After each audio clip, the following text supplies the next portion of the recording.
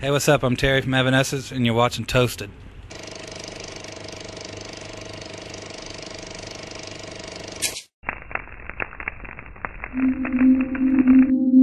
Could you please introduce yourself? What's up? Terry from Evanescence. How you doing? Good. Finally, in Holland again, a long time ago. Actually, this is my first time. Yeah? Yeah.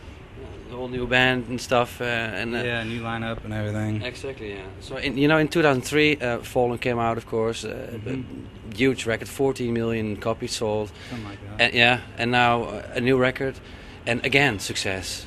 How did it all win? How did it all go? I don't know. We're praying to the right God or something. I don't know. Yeah, probably, yeah. Which one is that? All of them. Yeah. I have no idea. I mean, just, try to originate ourselves again on this record and do something different. I guess it's working. Yeah, exactly. How did you all meet? How did you meet Amy, for instance? I was playing in another group that was called Cold from Jacksonville, Florida, in the States. And Cold and Evanescence were on tour together, and when Ben left, they asked if I'd come fill in, and I was having my own problems with the band I was in, and came out and started filling in on some of the shows for the following tour, and we just had a really good time, and it all worked out. That worked out, and also songwriting worked out, and that's one of the most important things in making music, isn't it? Were you glad when you found her as a good writing partner? Yeah, I think we just had a good connection just from doing the touring, got along really well, had a lot of the same influences and stuff like that. And from there it went to writing, and it just worked from the first song. Even made it on the record. Snow White Queen was the first song we wrote, and which at the time, we never would have thought it would make it on the record. It was just the first song. But even, I guess we were on the right track, How did it start, writing? Is it just you and her together, and then writing and sitting at home with a bottle of wine? Pretty much. And we just kind of set up a little Pro Tool studio at our house in L.A. and just started throwing around ideas, and work started from there, and just finished a record, and came out pretty cool, I think.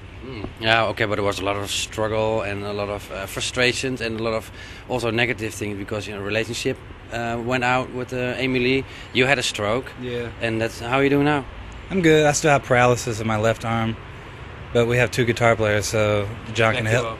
Yeah, John can help me on the tour, because it was fine in the studio because I finished all the tracks on a Saturday and had the stroke on a Monday, so I got to finish all my guitar tracks, so I was good. But I'm fine, getting by. Yeah? Yeah. Cool, man. And now on the road for the first. Is it exciting for you? Yeah, absolutely. Yeah? It's awesome. What's been the best experience this year already? Just the crowds. The fans have just been amazing, and they're really into you guys. Yeah, it's like during the show they're louder than us sometimes. It's really cool. Lyric-wise, it's very personal written. Call Me When You're Sober, Lithium. A lot of songs are very, very personal on what Amy Lee had been through. How was it working with her on that moment, writing it? Was it heavy? It was basically any frustration either one of us had, we put it towards the music. So I think that was her outlet for as far as lyrics go and stuff like that. Mm-hmm. Her own therapy for herself, Cool. Okay. Have you been to Japan already? Not yet, not on this tour. You're going? We went on the Fallen tour. How's the band now? Is it more tight? Did you rehearse a lot? And is it good? We had about 3 weeks of pre-production before we started the tour, and I had to get myself back into playing because my hand's still a little slow, And we had to get our new bass player broke in, which he's been an awesome addition, and everything's been really cool.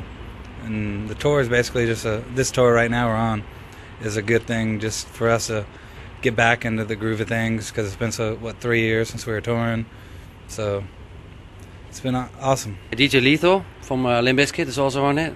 Yeah. He did some soundscapes on it. Yeah, he did all the loops and the programming and all that stuff. He was a friend of mine. I've known him for years.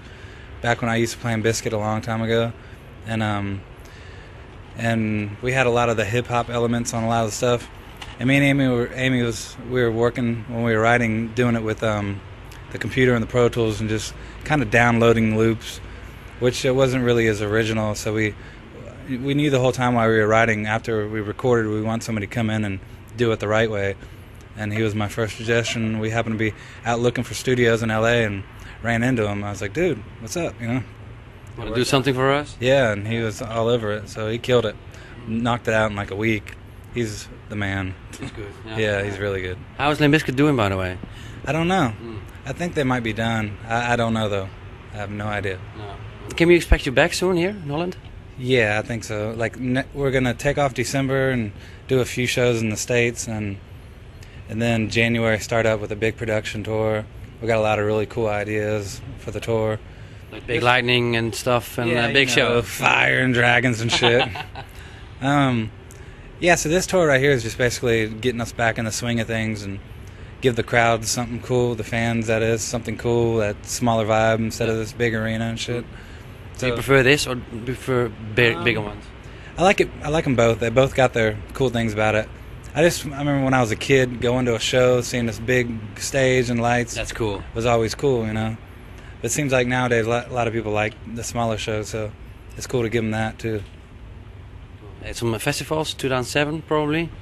I'd imagine so. Yeah. Not sure. It's a little ways off right now, but as of now, we start back up in January in Canada and head to Japan and Australia and New Zealand, and then back to the States for some more stuff, and then I'm sure come back over here after that next summer, probably for the festivals, I would think. You know, nothing's in writing yet, but I'm sure. Are you off at Christmas or working? No, we're actually going to be off for Christmas. Have to take it a little easy. I wish you all the best and good luck for tonight. I appreciate it. Thank y'all for coming out.